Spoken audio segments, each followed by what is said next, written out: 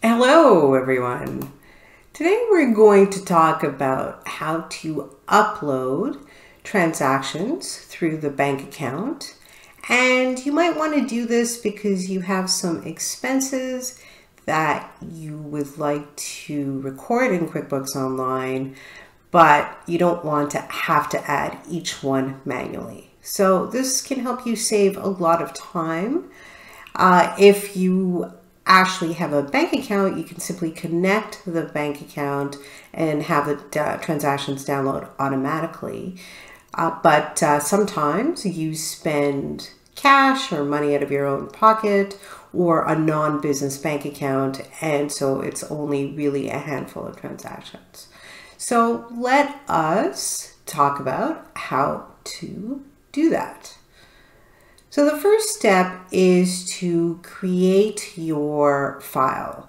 And this can be in Excel or it can be in Google Sheets, any spreadsheet program that you can then save as what is known as a CSV file, a comma separated value file, which is the only type of file that QuickBooks Online accepts for an upload of this nature. The three columns that you need to have on your file include the date, the amount, and a description of the transaction. So I'm going to name these columns date, amount, transaction. And you'll notice you can enter this however you want. I have gone ahead and pre-populated the spreadsheet with some transactions. You can go ahead and do the same with whatever transactions that relate to your business that you want to upload to QuickBooks Online. So first of all, let's look at the date, and the date needs to be in a date format. This is very important. You would go here and you would select the date format. Every computer is different. Mine is set up for month, day, year, which is the US system. But other computers will have year, month, day, or month, day, or day, month, year. So it doesn't matter as long as it's in a date format. That's very important. The amount similarly should be in a number format, not currency, not accounting, because this introduces other issues that may be problematic, like brackets and commas. The second thing you'll notice about the amount is that they're all negative. And the negative is to indicate that they are an expense. QuickBooks Online may have updated this. They may actually ask you whether it's an outflow or an inflow. But just to be safe, I would get into the habit of making these negative amounts. And finally, you have a description and you can put in what the transaction relates to. You can put in a more detailed description, which is always useful, or if it's something very simple, just a simple description is fine. So now that you have your spreadsheet set up, you can go ahead and save this as a CSV file. So we'll choose CSV from the drop-down and then click on Save. And you'll get this error message because the CSV file can only have one tab in it. And you'll notice there's a bunch of tabs here. That's fine because this is the only tab that you are going to be uploading. So click on OK. One note to make is that most banks will allow you to export your transactions to a CSV file. I highly recommend doing that, and then it is easier to manipulate. You can delete the transactions that don't relate, but at least you don't, again, have to enter them manually into an Excel file or QuickBooks Online. Okay, so now let's go ahead and initiate the upload process. So if we go to our QuickBooks Online file and we go to Bank Transactions, you'll see I have a cash account. You can also set this up while you're doing the upload. If you don't already have a cash account, it could also be called a personal account, petty cash, cash on hand, whatever makes sense to you. and I will show you how to set it up as well. So let's click on Upload from File.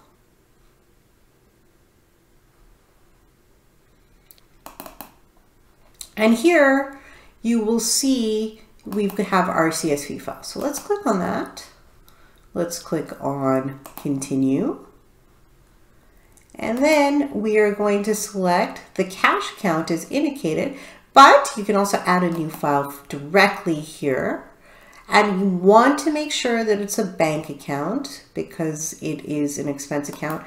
You can also choose a credit card account if that's better for you, because a credit card is typically shown as a liability, and this is going to be an amount payable to the shareholder or the owner of the business.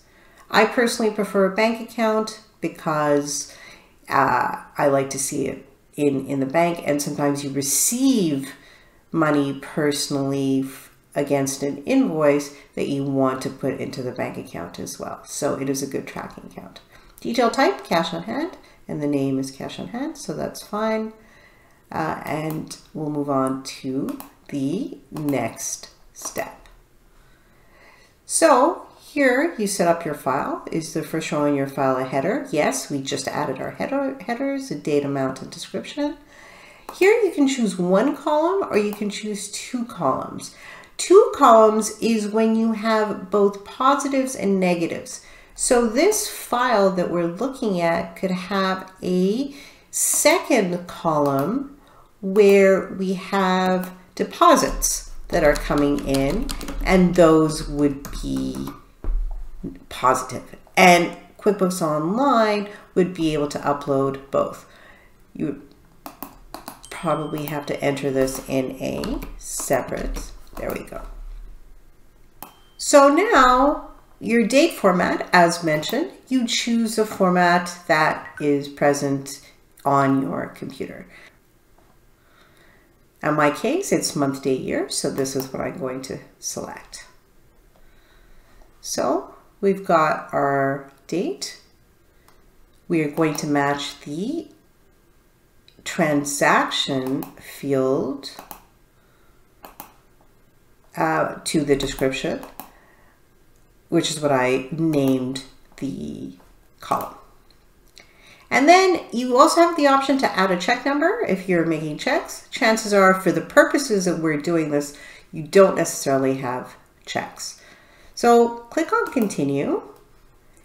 And here is where QuickBooks now asks you if you want to reverse the value. So sometimes if you export this from your bank, it will show up as positive values. And it's very important that they show up as negative to go into the cash outflow or spend column in QuickBooks Online.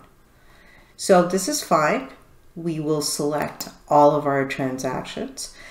You may look at some of these transactions, say, well, and decide not to upload them for whatever reason. So that is an option. You can unselect a transaction. And once this is done, click on Continue. It tells you that it's going to import the number of transactions, and click Yes. And you will see that your transactions show up here in your cash account. And now you can go ahead and allocate them. When you look over here, you'll see that I've set up certain rules. So when hydro is mentioned, it automatically will allocate it to utilities. Similarly, for internet, it goes to computer and internet expenses. And so I can simply review these and add them. If I want to add everything with a rule, the way that I would do this to save a little time is to click on categories or matches. I click on the first transaction and you'll see this little black bar appears. And this allows you to accept a batch of transactions. So now I'm going to scroll down to everything with a rule. Click on the Shift key on my computer and select all of these transactions. This is a very effective way to save time in QuickBooks Online. I love this feature. So all of this looks good to me. You should review all these transactions, make sure that they're being correctly allocated, and once you are certain that they are, click on Accept. Now you'll see that I have 4 transactions. So Office 365, this is a subscription. So I'm going to open it up. Just click anywhere to open it up. And from here, I can select Microsoft. I can add a new supplier called Microsoft and just simply click Save here. I don't need all of Microsoft's details in there. And here, for me, I'm going to put this to dues and subscriptions. You could also put it to office expenses or software expenses if you have that. There's various ways. In my case, the tax code is exempt, but you want to make sure Microsoft does charge sales taxes. So you want to make sure you choose a sales tax code that applies to your situation. So click on Add, and you would do the same thing for the rest of the transactions. And in terms of allocating transactions, that will be a tutorial for another day. One other note, if you do want to create rules or you want to check the rules that you already have, just simply go to Rules up here and click on Go to Rules. You'll see what you have and you can create a new rule, either from here or directly from here.